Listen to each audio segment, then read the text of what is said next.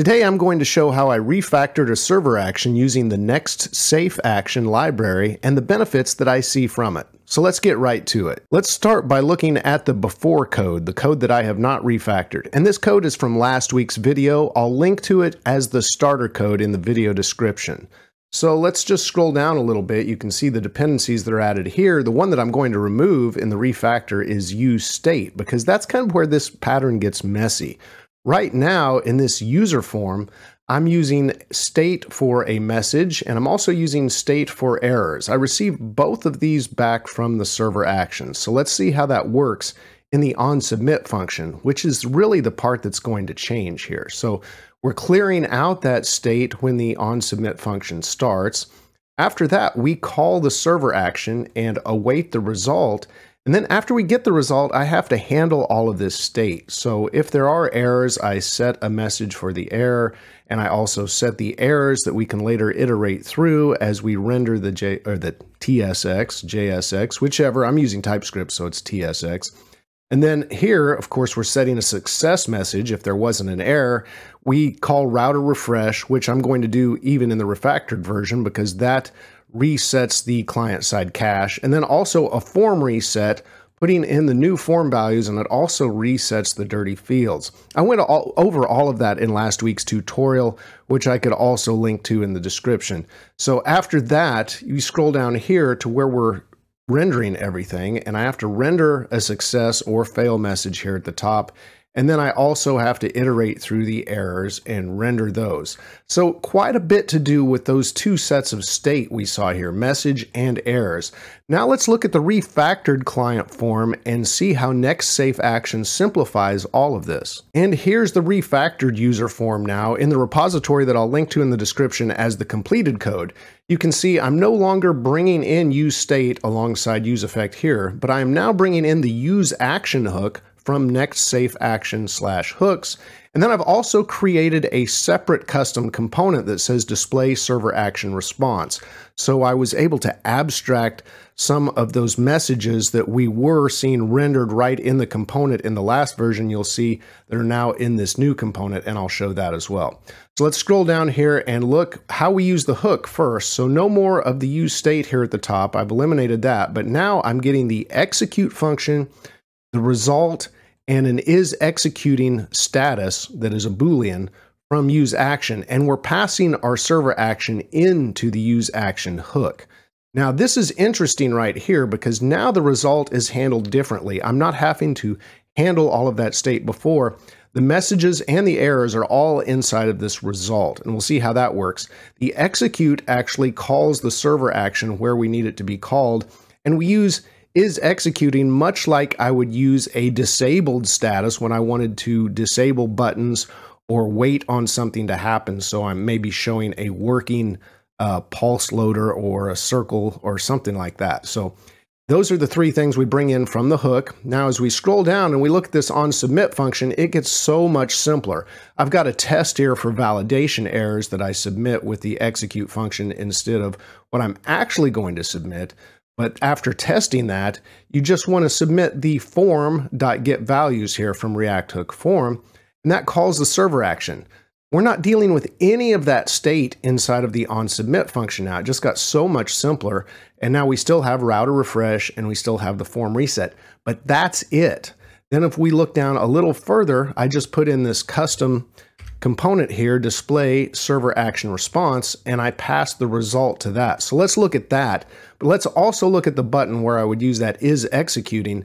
This is where we are executing the server function. So here I just have text that says working or submit that we would see when it's not working. But essentially, if you had a pulse loader or any other animation, something else, you would put that right here because this is the Boolean that we're getting from that useAction hook. So let's look at this display server action response just so we can see the responses we're getting and displaying now in that component that we were previously, of course, showing at the top in our before version of the code. So now we're passing this result in, and I have typed out the types up here for that. So we're going to have the result, and it could possibly have data. It could also possibly have a server error, a fetch error, or the validation errors. And that's what we were focusing on before from Zod, because it's still using Zod to validate what we're sending to that server action. So when we come down here, we just pass in the result, and then I destructure all of those right here. And then I'm showing a message if we have one, if not, a server error if we have one, a fetch error, and the validation errors. And I just made all of that into a reusable component. Let me press Alt-Z really quick so you can see that. This is still the same type of loop through the validation errors that I was using before, but now, of course, they're called validation errors. And you can compare that original code and then, of course, the completed code here, which is the refactor, if you want to, from the links I've put in the video description. All right, guys, we're a few minutes in now, so let's roll that beautiful bean footage and make this official.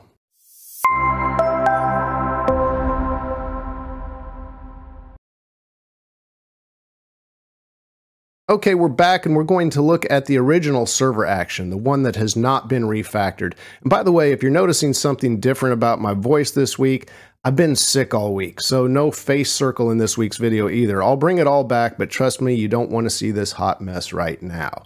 Okay, looking at the original server action here, it's called save user. I've defined a return type. I brought in my Zod schema. I've also brought in the user type. And once again, if I wanted to test errors, I have some data commented out here, but I'm basically passing in this user type that we want to save. I'm parsing that with Zod.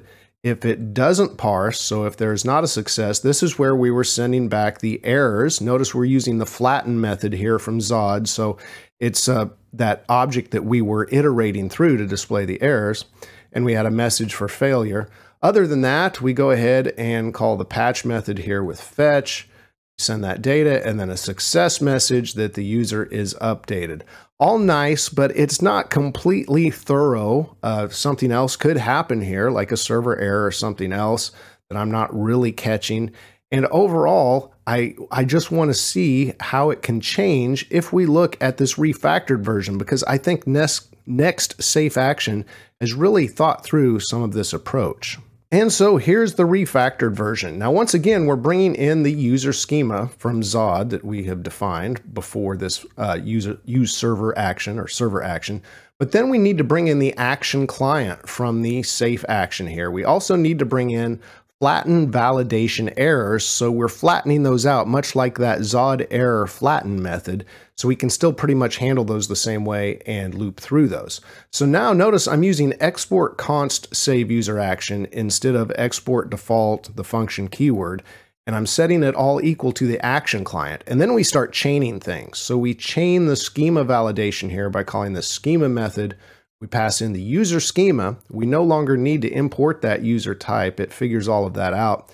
We've got the handle validation error shape method here inside of this. This is one of the options that we're using here with schema. And what happens here is we use that flatten validation errors and then dot field errors. Essentially, we get that validation back the way we were getting it in my original version. We flatten those out. After that, we call the action here. And by the way, notice there's no return here. It's just if there's a validation error kind of behind the scenes, Next Safe Action is going to send that response. But if we get past validation, then we get to the action. This is where we have to put in async for the function. And now whatever is passed to it comes into the function as parsed input here. And you can see I'm destructuring that user. So we have all of the fields right there. After that, it's basically the same. So it got fairly simplified. And then, of course, I was testing this out with throw new error, and I just put in Dave error here. But it will catch this error as a server error. So remember back in the client component that it had those different types of errors it could catch. So I was testing the server error. I was also testing the validation error by the different type of data that I was sending from the client. So you can test those out. So those are the main differences. I should also show the setup here because we're importing this action client in from lib safe action. So let me go over to the file tree and then go down to the lib directory, wherever that is. There we go. You can see how I set this up. So you can define a custom server error where you can just say, oh no, something went wrong, but you don't have to put this in here. We could just eliminate all of this and you could leave the file like this, but this file is required. So inside of your lib directory, inside of your source directory, source lib, then you want safe-action.ts. This is how it all gets started. Good documentation on the website for this as well. So are there any drawbacks? Well, one thing I want to talk about, and it could just be how you handle your logic. This is back in the unrefactored, the original version here. Notice how this logic is in the onSubmit function. So we're awaiting a result. Now, you might be sending a result back that you want to do something with, like call a toast message from shadcn or something like that. There you would get that result, pass it right into the toast and call it here. Essentially kind of a waterfall synchronous logic, because you're awaiting the result before you do anything else. Well, that's not going to happen with Next Safe Action, because you get that result from the hook. So it's more like working with use SWR or React query or something like that. So you're not going to be able to get that data and within the waterfall of the function essentially respond with that exact message. So what you would probably do in a new version, if you were wanting to do that, the message that came back and say you wanted to call a toast, you would probably need to use something like a use effect up here that would be looking at the result.data to see if that changed or something like that. So that could be a drawback depending on how you set up your logic. But I really like just how everything cleaned up so nicely in this new version. So when I look at this and I come down, oops, I can scroll back up actually to look at the onSubmit. If I got rid of all of these comments here that I just put in to be helpful, it's a really simple onSubmit function now. It just has execute and then my router refresh and form reset. And everything else is handled here coming in from the hook. So I can just pass that result to my display server action response. Okay guys, you will find Next Safe Action at next-safe-action.dev. That's where you want to find this website. Very good docs, easy to get started here with the get started instructions. From installing, you need Zod along with it, of course, and really just easy to follow overall. So I've also written a blog post on Next Safe Action that I'll link to in the video description. And this topic, like many I cover, was a viewer requested topic, and it was suggested in last week's video comments. So be sure to leave a comment. Let me know what you want to see in my upcoming videos. Thanks, and I'll see you next time. A quick thank you to my supporting patrons. Holy Coder is a progress provider, and junior patrons, Programming Polyglot, Tim, Philippe, Morgan, Isaac, Will, Ernie, Scott, Stacy, Philip, Abe, Javier, Michael. You're all helping me reach my goals, and I sincerely appreciate it. Thank you. And if you haven't checked out my Patreon, it has exclusive content and early release content. And it's not one of those Patreons that doesn't get many posts. I'm active on there every week. I'll put a link to it in the video description, so please check it out if you haven't. Remember to keep striving for progress over perfection. And a little progress every day will go a very long way. Please give this video a like if it's helped you. And thank you for watching and subscribing. You're helping my channel grow. Have a great day, and let's write more code together very soon.